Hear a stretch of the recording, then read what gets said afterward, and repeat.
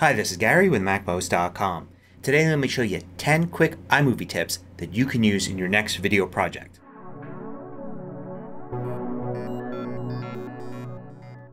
MACMOST is brought to you thanks to a great group of supporters. Go to MACMOST.com/Patreon. There you could read more about it, join us, and get exclusive content.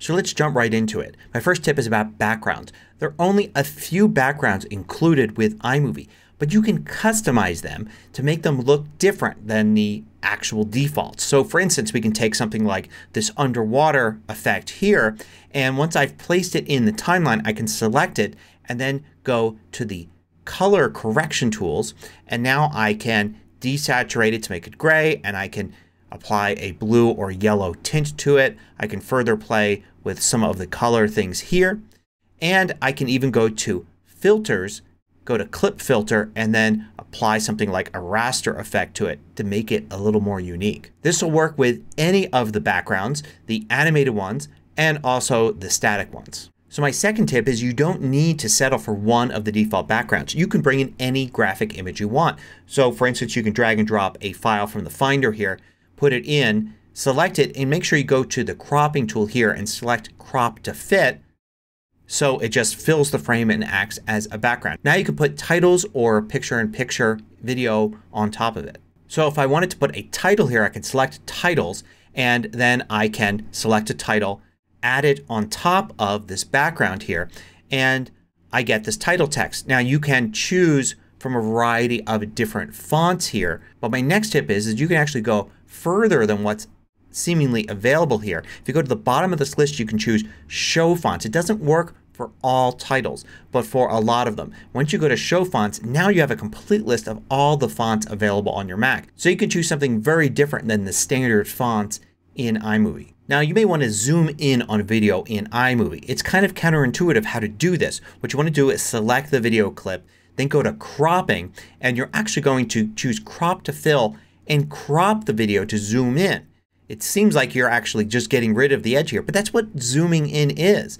You crop it, you get what you want to show inside the cropped area, hit the checkbox, and you've in fact zoomed in on that section of video. Now what if you want to put a frame around your video? You can do that by creating a custom background. I've created this just rounded rectangle here. I'm going to set the cropping to crop to fill or fit. It doesn't matter because I've made the graphic exactly 1080. So I can use that as the background, and then I could bring video in and use that as picture-in-picture on top. So I select that here, and I'll make sure I select the video overlay settings here, and I'll change to picture-in-picture. And then here I can adjust the size of this. I can position the playback head right there so I can actually see the frame, expand it to what I want,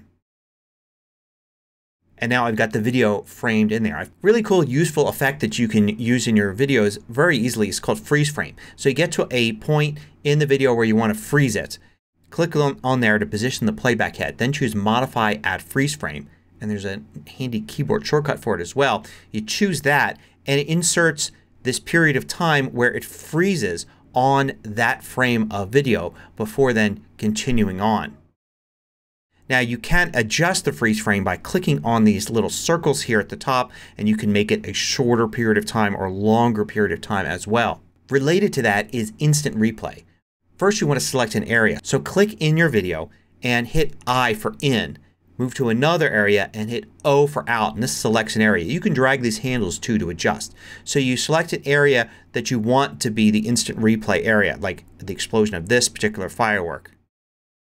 Once you have an area selected, go to Modify Instant Replay and select a speed. So let's have it replay at half speed. Then it will insert that in there. So when you play it, it will do it in real speed, and then it will do instant replay. And it will even show that little title there. If you want to get rid of that instant replay title, you can select it here and delete it. You can also adjust using these circles here to adjust the speed, so I can slow it down or speed it up. Now if you've got a whole bunch of clips in your video, you can select one, go to Filters here, and add a clip filter for that specific clip.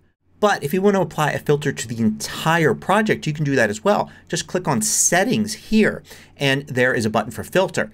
Select the filter there and now that filter is applied across your entire project. You can easily turn it off as well by going back to Settings, choosing Filter, and then selecting None. Now if you want to narrate your movie or just add a little bit of audio in a certain spot, you can go to Window, Record Voiceover, or just hit the V key. And then you get this little voiceover interface here where you can record. There's some settings here, like you can choose the microphone input and volume, and you can choose whether or not you hear what's being played or not as you're narrating. So if you're wearing headphones you could actually hear what's going on and then use the microphone to record new audio. So you just start recording. It'll give you a countdown. It'll record whatever it is that you're saying and add it as an audio track to the video. When you stop it you've got this regular audio track and you can actually move it around and do things with it just like you would any other audio you brought into your project. Now whether it's narration like that or some audio you just dragged and dropped underneath your timeline here, you can fade audio in and out pretty easily. You've got these little circles here and you can click and drag them left and right to have a fade in and a fade out. You could also option click at any point here on the line in the middle. So I can put a bunch of little points there and then I can drag down to quiet some video here in the middle. So I can add a bunch of points, drag down to create a muted section in the middle that fades out and then fades back in. And this also works in any regular video here. You can see I can see the waveform at the bottom and I've got those circles. I can drag those for fade out and fade in and I can option click and put a bunch of different points here to quiet a section. So those are my 10 tips. I have one bonus tip for you. If you use iMovie a lot and you notice you're running out of hard drive space, some of that space might be taken up by render files in iMovie. These are files that iMovie creates in order to speed up your editing so you can more easily scrub back and forth and see the video. If you want to clear those out you can go to iMovie Preferences and there's a button here for render files, Delete. So that frees up that storage space. It may slow down iMovie a bit the next time you go back to a project as it regenerates those render files. But if you have a whole bunch of old projects and you're not expecting to go back to them anytime soon, it may be worth it to clear out those render files.